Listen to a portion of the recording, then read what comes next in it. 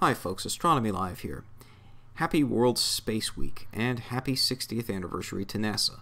Tonight I'm releasing NeoTracker, which is the first of 3 modules that I am splitting up from what used to be Teletrack and porting to Python.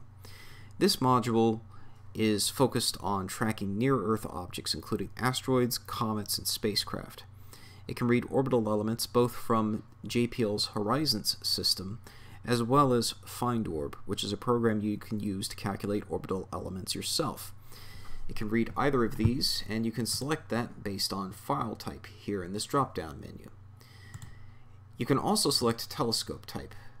Of course, I'm still supporting the LX200 Classic, which is my telescope, but I'm now going to start supporting ASCOM for certain operations. Now, I haven't tested the ASCOM feature at all. It requires that the telescope be compatible with ASCOM's move axis method, which the LX200 Classic is not.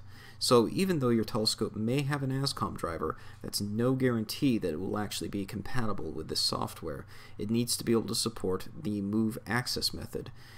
And generally speaking, if your telescope has the ability to track at arbitrary slew rates for minor planet tracking, it should be capable of supporting that method. But you'll need to check with the specifications of your own telescope to make sure. At the moment, it doesn't do any kind of sanity checking to make sure that that's the case. It simply tries to issue the command, and hopefully the telescope can keep up.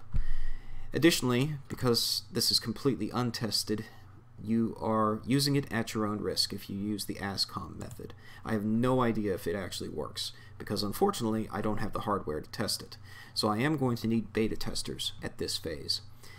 And if you do want to beta test it again, please be advised this is completely experimental, especially when it comes to the ASCOM feature. So do report any bugs in the comments section, and I'll try to work them out and issue patches to the software as needed. But be ready to shut it down if your telescope starts going in a direction that you don't like. So I will show you how to use the software if you're using an LX200 Classic like mine. The functionality should be pretty much the same for ASCOM, but as I haven't been able to test it, I don't really know how it's going to behave. So with the LX200 Classic, you simply select that as the telescope type.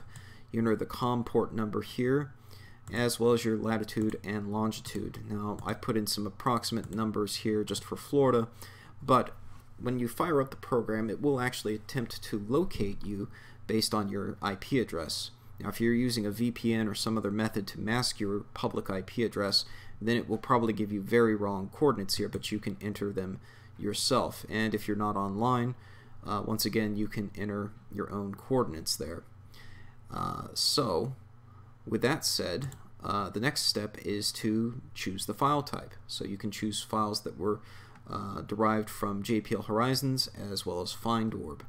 For FindOrb, it's pretty straightforward. You simply export the orbital elements as a text file using the ephemeris functionality and saving 8-line elements.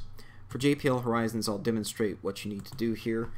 So let's just Google JPL Horizons web interface and come in here to Horizons. So at this point, what you need to do is change the ephemeris type to orbital elements. Use that.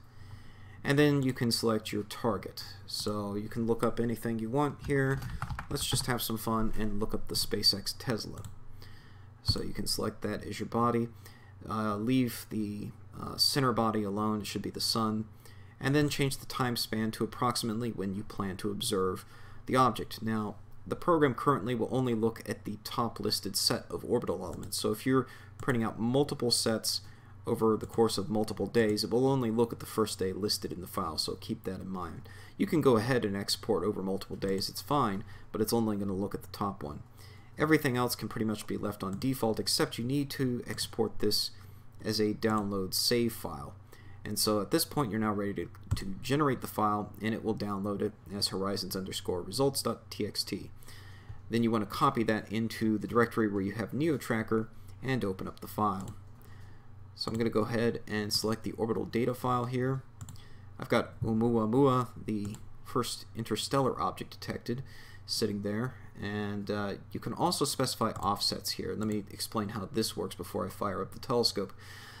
You can specify in arc seconds an offset if the target is off-center. In the case of the LX200 Classic, it should pretty much dynamically update the pointing. In the case of ASCOM at the moment, you'll need to stop and restart the tracking with the new offset if you need it. You can also reset it to zero out all the offsets. The other thing is, if you manually type in a number, it won't take that number right away until you hit the button next to the text box. So if I enter 10 arc seconds here, it's not actually going to use that until I hit E. Now that will increment it by one more arc second, but then it will take that number and start using it. So I'm going to go ahead and reset that and just go ahead and stop tracking. Now you may be wondering where the connect button is. It's actually integrated into stop tracking here. When you click start tracking, it will also try to connect to the telescope. So I'm going to go ahead and do that now.